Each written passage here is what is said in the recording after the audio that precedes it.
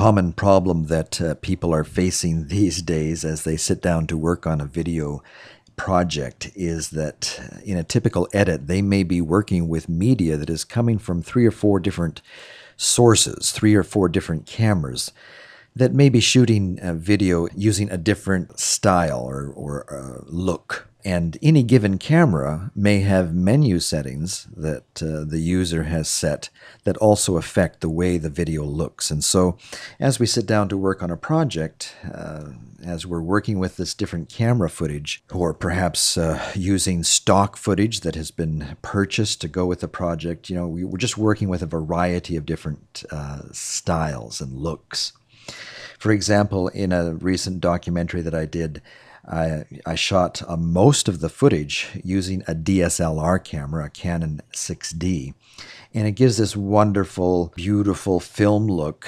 But then I had to resort to footage that was shot with my older Canon XF300, and that has a completely different look.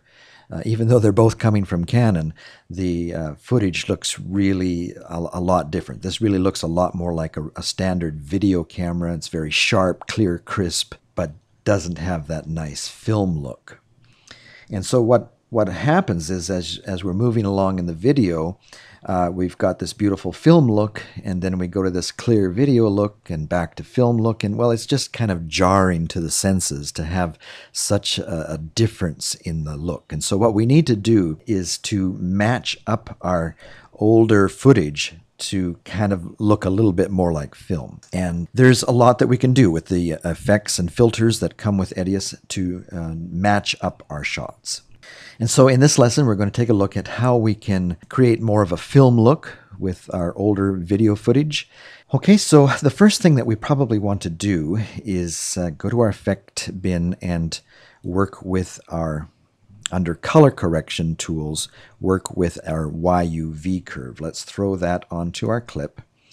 And that takes us to the information palette. Let's click on our YUV curve and add just a little bit more contrast to that and a little bit more black. And we can do that by adding a typical S curve using our YUV curve. If you're familiar with Photoshop at all, you are going to know about this S curve that you can use to bring a little bit more contrast to your shot.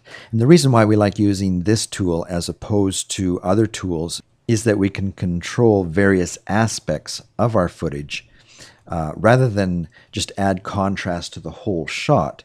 Here we can make adjustments to the whites up here, the blacks down here, and then separately work with the mid-range of the clip.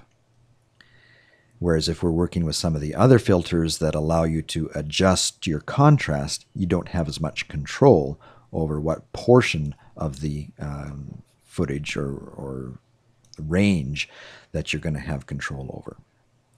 Okay, so when you've got something pleasing with your YUV curve, let's add some more filters. Let's go to just video filters this time and look for soft focus. Because one of the things that make this old video footage kind of stand out so much is that it's just so clear, so sharp.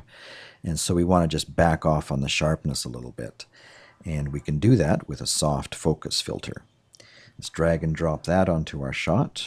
And by default, Edius adds some soft focus when you drop this on, and usually in most cases too much. So we need to go in and adjust that. Not only does it add too much soft focus to make it look like film, it also adds too much brightness. Look, it's adding 20 points of brightness to the shot. Not sure why. Let's bring that back down to 0, or even just a little under. And then let's back off on the blur so it's not quite so much.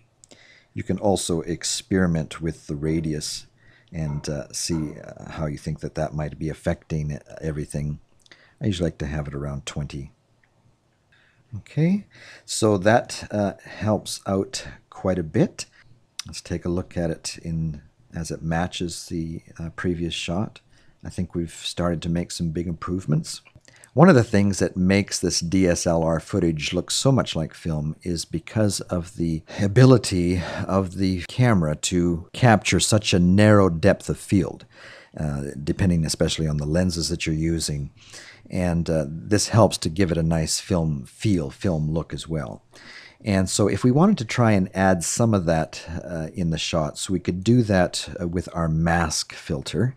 Let's go look for a mask filter. Here it is here. Let's drag that onto our clip and click on that. And let's maybe open this up a little bit. And let's go after our rectangle tool and just draw with your mouse, just by clicking on your left button and dragging down, create a rectangle there. And then what we're going to want to do is go over to this button here to select our filter. And the filter that we want to work with again is the soft focus. So let's click on that, hit OK. And then we want to go in and work with the settings again on that soft focus. Back off down to 0 at least on our brightness. At the moment, we're not able to actually observe the changes. Let's just cancel out of that. We need to actually click on the filter to see our changes. So with that box checked, let's try adjusting our settings again. Let's bring this back down to 0. And at this point, it's a little hard to tell where we should have our blur. Let's hit OK for now. And let's go down to where it says Edge and click on the softness. And let's add about 200 pixels onto the width of our soft edge of this. Okay, and now that we have that soft edge defined, let's go back to our filter and experiment with our settings. You notice as you bring it right down, it's very sharp at the edge still. But as we take it up to about 76, we see that there's just a nice little blur to the edges there. And that might help give us just a little bit more of the film look. Once you have one edge defined, you can do a copy and paste of that and place it on the other edge. And let's try making another one and see if we can rotate that. I guess not. Okay, let's get rid of that and then just make a new one here. Edius, when you create a third rectangle there, it remembers and adopts the settings that you have already chosen for the preview or the first one there. So you don't have to go in and create a new filter and adjust the settings on that. It just simply remembers it. So we could do another copy of the top one and then bring that down to the bottom. So now as we look at our clip, we see that it adds a nice kind of a soft focus to the edges of it. And depending on the clip that you're working with, you might want to increase any one of the ranges of this to add more blur to emulate the out of focus or the narrow depth of field that you have in other shots. For example, if this particular shot didn't need to be completely in focus for the whole width of the clip, we might extend this portion out and add a lot more soft focus to our image, and that would give us just a little bit more of that narrow depth of field effect. So what you can do is set up a very generic one with just a subtle soft focus to the very borders of the clip, and then depending on the clip itself, you may go in and make fine-tune adjustments for any given clip. So with those filters, it's looking just a little bit more and more like a DSLR clip. It looks like it's still, to match up these shots on either end, it looks like it could use just a little bit more chroma. And so we might go with our color balance tool as well and add just a touch of chroma, a couple points perhaps. And if you want to see the difference that we've made, we can just unclick all of these real quick, and we'll see that this is the original clip. But then as we add all of our filters, we get back to more of that film look that matches our DSLR footage a lot better. Now, once you have defined a film look that you like and that is matching your other footage fairly well, then what you can do is select all of the filters that you applied using your Shift key, select all, and create a user preset. Save as current user preset. And at first it might not seem like anything has happened. You're wondering, well, what did I do? Well, go back to the effect bin and you'll see that your filter is showing up here. Right now it's called YUV curve plus soft focus plus mask plus color balance. But let's rename that. Just right click on it and let's call it Film Look 1. And you'll notice it has a big yellow U there. That means that it's a user preset as opposed to the ones that have the purple S on it. And that stands for system presets. So next time as you're looking for your preset, you can find them very easily by looking for the big yellow U and then look for that film look. Let's try dragging these onto another camera that I used on this shoot. I was also working with footage that had been shot with a Panasonic camcorder that also, again, has a very sharp look to it. This is kind of more of a consumer camera, one of these camcorders that fits in the palm of your hand. It makes it very easy to get into tight corners and very quickly get some shots. But again, you end up with something that looks so much different than the footage that was shot with the DSLR camera.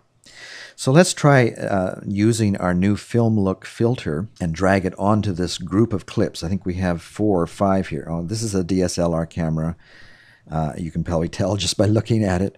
But then as we get into this group of 4 clips, we're using this very sharp looking camera where everything is in focus. And while it's great for those family home videos, it just doesn't match very well with our film look from the DSLR. So let's select all 4 of those clips that was shot with that type of camera. And you can do that. You can select all just by pointing to right above where those clips start. Drag your mouse down as you hold down your left mouse button, and then start moving your mouse to the right, and that lassos the clips.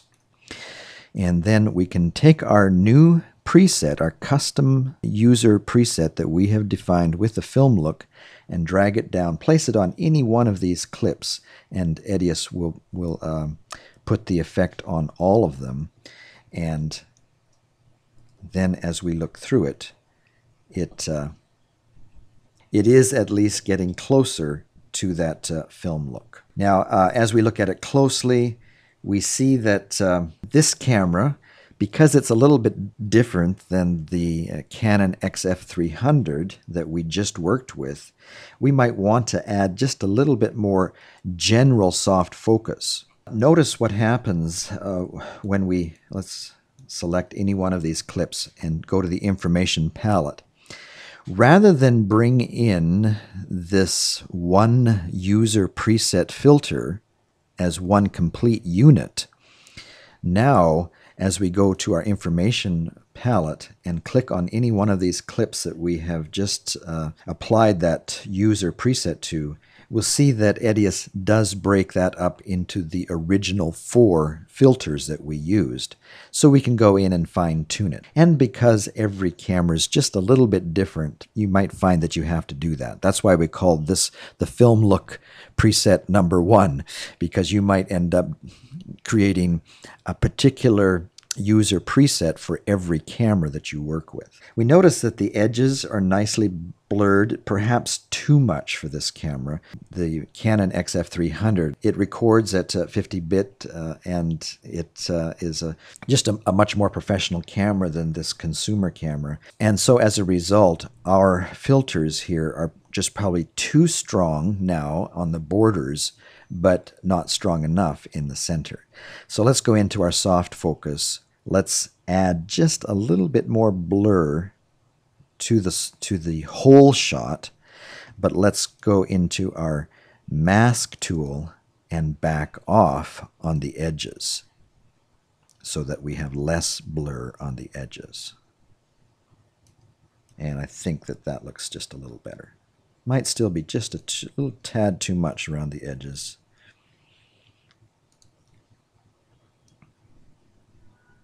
Okay, and then once you've got something you're happy with there, perhaps what we should do is create a user preset for this camera.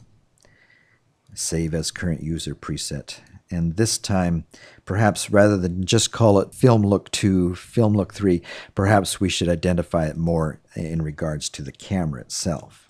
And maybe rename this one to the Canon. So you get the idea of how you can create user presets that help any individual camera match your main footage, which many of you probably now have moved to a DSLR camera and need to match up your old footage to that. All right, so for now, that does it for using Edius filters to create a film look and match up your cameras.